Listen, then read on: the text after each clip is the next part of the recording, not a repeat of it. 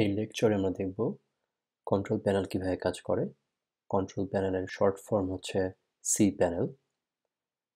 আমাদের এই লেকচারে আমরা ফ্রি ডোমেইন এবং হোস্টিং নিয়ে কাজ করছি। তবে ফ্রি ডোমেইন বা হোস্টিং ছাড়া অন্যান্য যে কোনো ধরনের হোস্টিং, যেমন dreamhost.com, hostmonster.com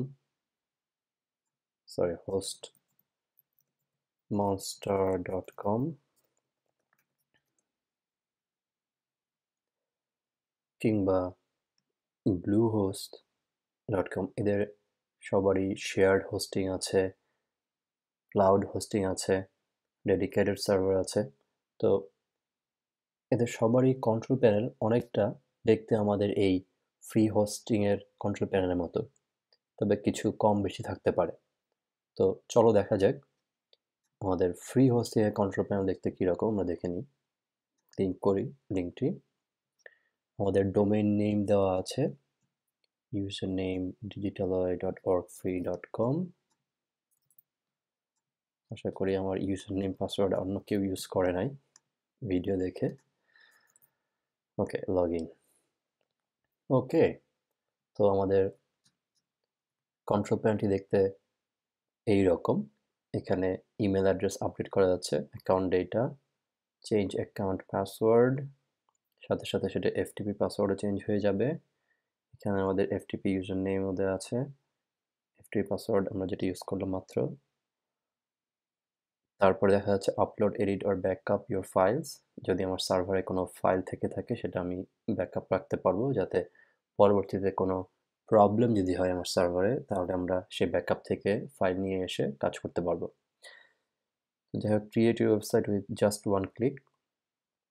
সাধারণত এইসব ওয়ান ক্লিকে ওয়ার্ডপ্রেস, ড্রুপাল, পিএইচপি, বিবি বা অন্য বিভিন্ন ধরনের টুলস থেকে থাকে, বা কোনো টেমপ্লেট বিল্ডার। এরপর হচ্ছে ক্রিয়েট ডিবি দেওয়া আছে এখানে, one click auto installer for PHP 3, Jumla etcetera. এরপর হচ্ছে MySQL ডেটাবেজ, আমরা ডেটাবেজ ক্রিয়েট করতে পারবো এখান থেকে। কনফিগার PHP ভ্যারিয়েবলস, আপাতত এটা না জানলেও চলবে। অ্যাডভান্স ট্রাফিক কাউন্টার, মাঝে মাঝে আমরা বিভিন্ন ওয়েবসাইট দেখতে পাই যে আমাদের এই ওয়েবসাইট কতবার ভিজিট হয়েছে এবং কোথা থেকে কয়জন ভিজিটর আসছে, আপাতত দরকার নাই। Fix ownership of audio files, remove ads in open. Okay, so ডান পাশে আমরা দেখতে পাচ্ছি আমরা এখন পর্যন্ত কি পরিমাণ ইউজ করেছি। আমরা এখনও কোনো ফাইল আপলোড করিনি, সো এই জন্য 0% দেখাচ্ছে। এবং ডেইলি ট্রাফিক ইউজড, এখনও কোনো ট্রাফিক আসেনি, মানে কোনো ভিজিটর আসেনি আমার ওয়েবসাইটে, সেই জন্য। তো মোটামুটি বিভিন্ন ধরনের যে হোস্টিংয়ের কথাগুলো বললাম, এদের সবারই কন্ট্রোল প্যানেল কাছাকাছি। সবার ডেটাবেস ক্রিয়েট করার অপশন থাকে, তারপরে এফটিপি বা অ্যাকাউন্টের পাসওয়ার্ড চেঞ্জ করার অপশন থাকে, ফাইল আপলোড করার অপশন থাকে, তারপর আরও কিছু অপশন থাকতে পারে, যেরকম সাবডোমেইন কীভাবে ক্রিয়েট করা যায়, সাবডোমেইন কীভাবে হোস্টিং করা যায়। তো এই ফ্রি ওয়েব হোস্টিং এরিয়া থেকে বেসিকগুলো দেখে নিয়ে আমরা চাইলে পরবর্তীতে বিভিন্ন হোস্টিংয়ে কাজ করতে পারবো। ওকে, তো কন্ট্রোল প্যানেল আমরা দেখলাম দেখতে কীরকম। আমরা যে কোনো একটি নিয়ে শুরু করতে পারি, যেরকম ফাইল ম্যানেজার বা এফটিপি। পাশে আমাদের এফটিপি সার্ভারের হোস্ট দেওয়া আছে, ইউজার নেম দেওয়া আছে, পাসওয়ার্ড দেওয়া আছে। তো এফটিপির কাজ কি? এফটিপির কাজ হচ্ছে আমাদের লোকাল কম্পিউটার থেকে ফাইল নিয়ে আমাদের এই হোস্টিংয়ের কম্পিউটারে আপলোড করা। তো লোকাল আমরা যা দেখতে পাচ্ছি সেটা আমরা আমাদের সার্ভার থেকে যদি দেখতে পাই।